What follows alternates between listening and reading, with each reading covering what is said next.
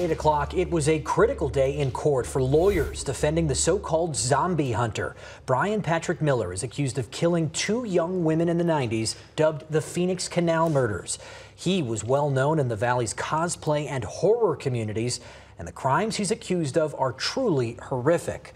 The focus today was on Miller's mental and psychological state. Today's testimony is so important because it could make or break his insanity plea if he goes to prison or is put to death. True Crime Arizona's Brianna Whitney working this trial. And why was this specific testimony so important? Well, because his defense team is trying to prove that Bryan Patrick Miller is not guilty by reason of insanity. His DNA was found on the girls, so rather than try to argue that he didn't do it, his team is going for why he was insane at the time and didn't know what he was doing was wrong. Today's testimony was all about a condition doctors say he had called dissociative amnesia. A glimpse into the psyche of the zombie hunter, as told by clinical psychologist Dr. Bethany Brand, who had several conversations and sessions with Bryan Patrick Miller. She recalled an unusual way he described his mind and the noise inside of it. He feels like there are different TVs playing in his head. Dr. Brand says Miller suffered from dissociative amnesia, a condition characterized by memory gaps or loss, especially from a traumatic event or time. Miller is accused of brutally stabbing and killing Angela Brasso and Melanie Bernis in 1992 and 1993. Both were riding their bikes in Phoenix along the Arizona Canal at the times they were killed. His defense attorneys argue his autism disorder and dissociative amnesia made him insane at the time of the crimes. Therefore, he didn't know that killing these girls was wrong.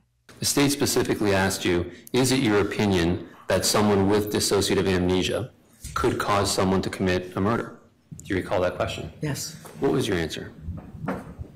Something like it could be related but not causal. There could be a part of them, a self-state, that has very violent, revengeful feelings, fantasies, and wishes, and another part not know about that.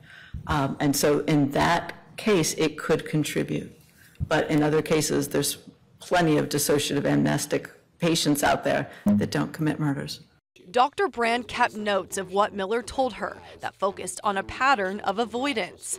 She said Miller desperately did not want to have a dissociative disorder and says he didn't seem aware of his symptoms.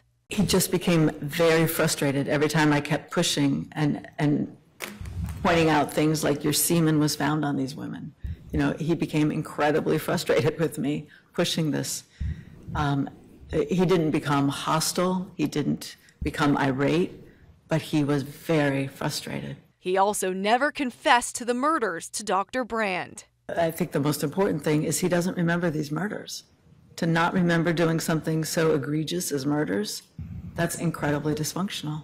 Because it's a bench trial with no jury, all of this will fall solely on the judge to decide whether his condition is enough to rule not guilty by reason of insanity. And if that's the case, he could avoid prison altogether once the trial ends.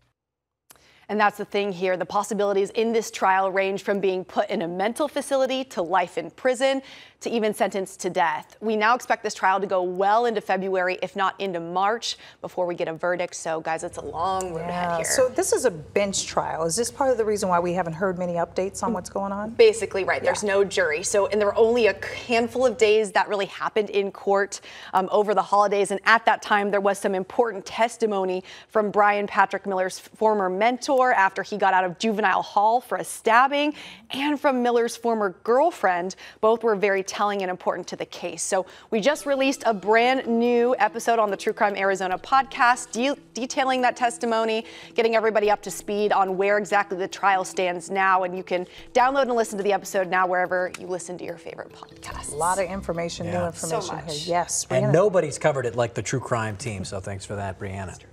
All right, we turn